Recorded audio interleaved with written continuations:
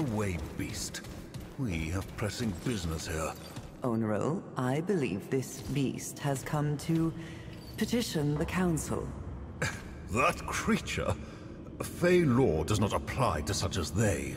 You realize we make the laws here, Oneril. Step up to the podium, Petitioner. I, at least, am curious what you have to say. Hail, stranger. I am Savan, Speaker of the One True King's Council. State your nature and business for the record, please. Your nature, yes. What are you exactly? You're not one of the... well, what do they call themselves? The Dran, are you?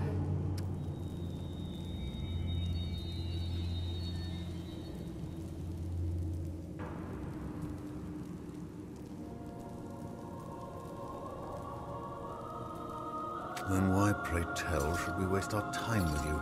This is a Fey Council, and we have more imperative matters than to play guide to outsiders.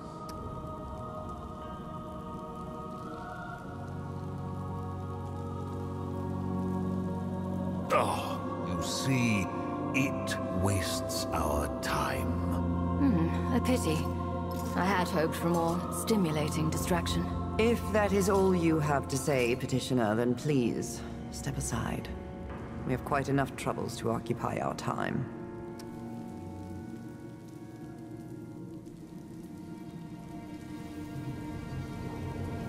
You have wasted quite enough of our time, foreigner. The Fae have far more important concerns than you before us. Hold a moment, Oneril. Perhaps this stranger could be of use to us. The Fae presently live in fear and uncertainty, stranger. The One True King has been usurped by an impostor, aided by one of those seated before you. But we know not which. As an independent party, you might find clarity where we have failed. Will you help us? Hold.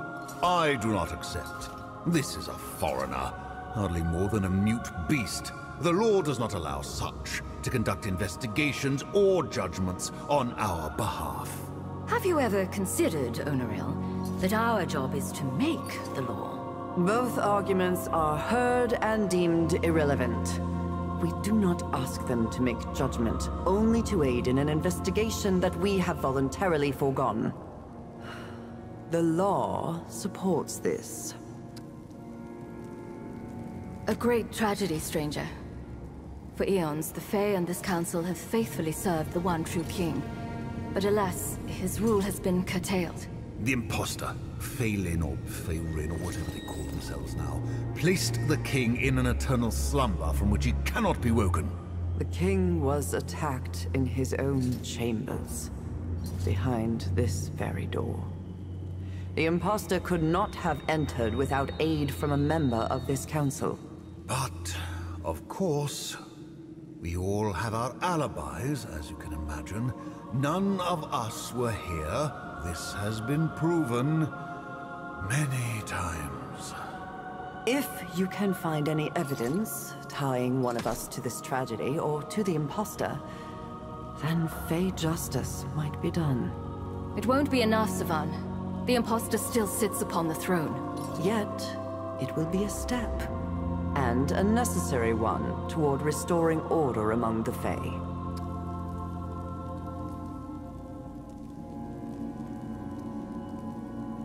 It means you're not Fae, and your life is easily forfeit. Please, Oneril. Stranger, we will discuss the conditions of your accusation if and when you choose to make one.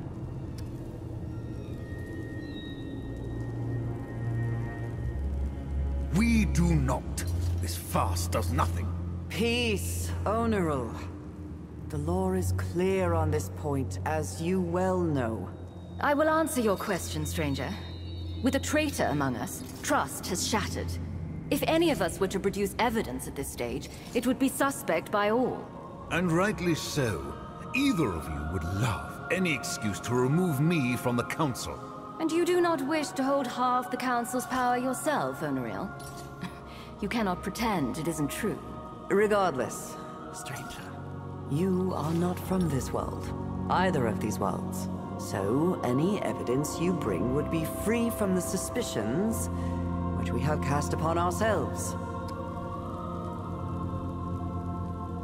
Precisely my point. This foreigner may have any number of reasons for accusing any one of us. Which is why, if and when evidence is produced, we alone will pronounce the final judgment. And if that evidence has been falsified, tainted, how do I know one of you has not paid this interloper to act on your behalf? Onariel, only you assume that everyone is as unscrupulous as yourself. Not everyone seeks power at any cost. Very well. I will judge it when I see it. I trust no one, but I trust the two of you less than this foreigner. We now know that the imposter approached each one of us at some point, whispering promises of freedom and power, trying to poison our minds against the one true king. He only said what we wanted to hear. Pity one of us listened. Can you blame them, though? The imposter called out important truths. Is that an admission of guilt, Niall? If you would allow me to finish. I was saying he called out important truths that we must take to heart, despite the poison that obviously accompanied them. We would do well to address the flaws raised by the imposter. And I find it difficult to cast blame on any who thought there might be a smoother path towards doing so. And yet that path has led to ruin. We have merely exchanged one tyrant for another. Indeed, but our feelings on the outcome are irrelevant. This council must be absolved of guilt if we are ever to restore order to the Fae.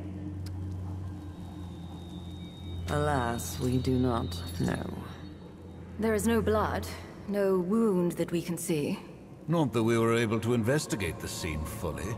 At your request, Onariel. I cannot trust either of you backstabbers nor anyone you might call to serve us. They were indeed, and the sentiment holds. Regardless, it is unknown even what could harm the king. For it is said that no mortal weapon can kill him. And many have tried. The king has ruled over the Fae as long as anyone can recall. He has always been a guiding force, both in our world and our lives. Some believed he was too much of a guiding force. More than some. Yet, look at us now. The king sleeps, and our world is spun into chaos. Indeed. It would seem his life is more entwined with our world than anyone knew. Imagine what would have happened if he had been killed.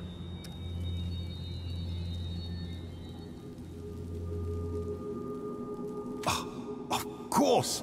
How could we have been so blind? The genius of this foreigner, who is so much more clever than all of the Fae together. Please, Onariel. Their question is academic curiosity.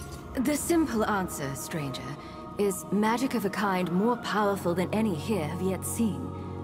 We suspect the imposter's conspiracy went even deeper than this council alone. Which is why we must identify which of you is the conspirator here.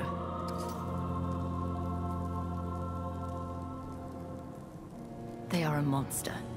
They care nothing for the welfare of the Fae. Nor those of us who serve the Fae. Nor for the law. On this we all agree. The imposter's plan should never have been carried out. So it would seem. We cannot function like this, stranger. If we cannot root out the traitor, then this council remains impotent. Good. Be gone.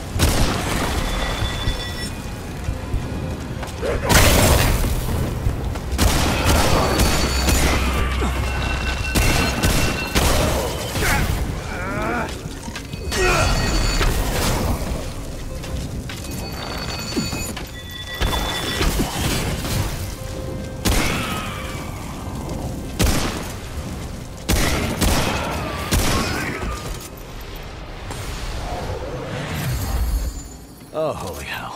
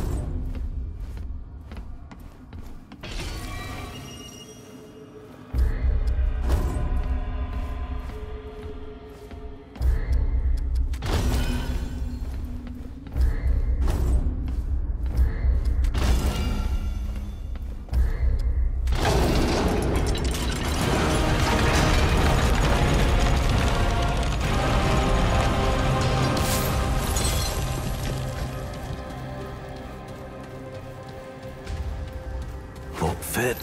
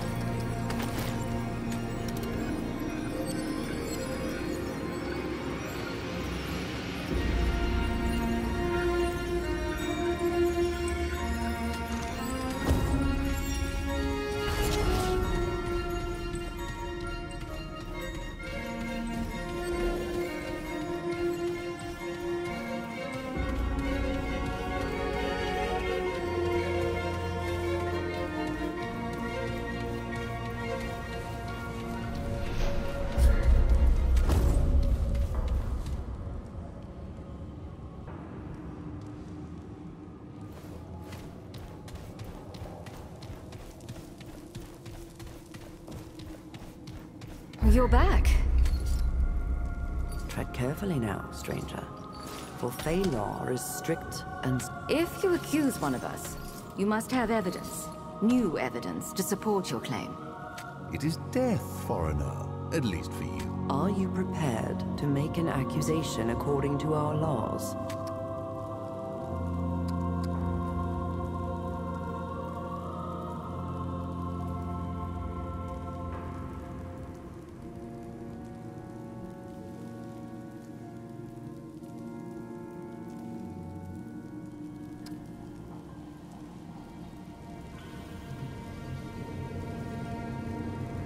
Such is our law.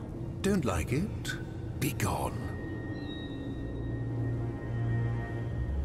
I don't know whether I should root for the guilty to...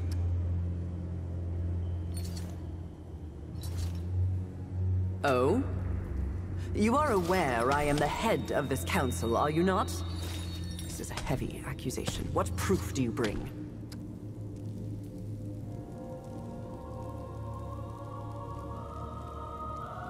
That simple. Savan, is it true? It is. I knew it! I am appalled that you would cast aside the law for that tyrant! It was for the law that I helped him. The king was a tyrant too, flouting the law at every opportunity, and using us as his shields. I did not foresee that the imposter would be the same, if not worse. I submit myself to your judgment. We will see that they go easy on you. We will not, Niall. Whatever the outcome or her motivations, Savan has committed treason. If the law is to have any power at all, we must carry it out to the letter. Oneril is right.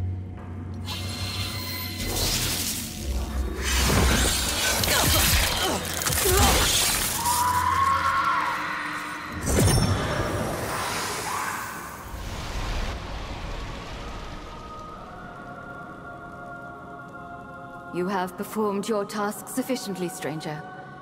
Though I fear for what this council has now become. Come now, Niall. We have found common ground before. Not enough. But we must move forward. Stranger, take this in thanks for your service to the Fae. I should not be grateful for the death of any Fae.